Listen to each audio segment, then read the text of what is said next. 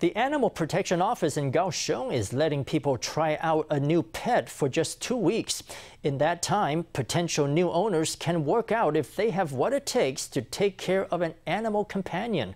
The office hopes to capitalize on increased demand for pets since Level 3 COVID alert began.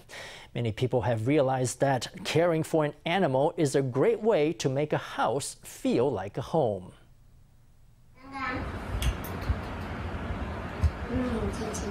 A child feeds a ginger cat cautiously. This kitty was left on the street at birth, picked up by a kind-hearted stranger, and adopted. Because the kids are all at home, he started being up and about in the mornings. When the girls are doing online school, he goes in and prowls around. So cute. He makes us all relax and not get so stressed out and fixated on COVID. This cat owner says that with her daughter stuck at home, having a cat makes it a joy just to sit at the window and watch the clouds go by. Lots of loving pet owners feel the same.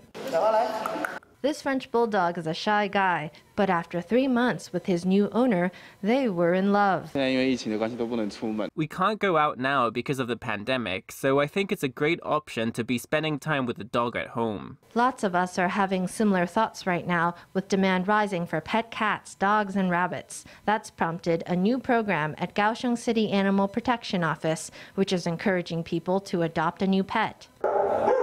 No matter that you can't visit the office in person, you can see photos of the animals online, and they'll help match you to a pet that might be right. Then you can do a trial adoption for 2 weeks.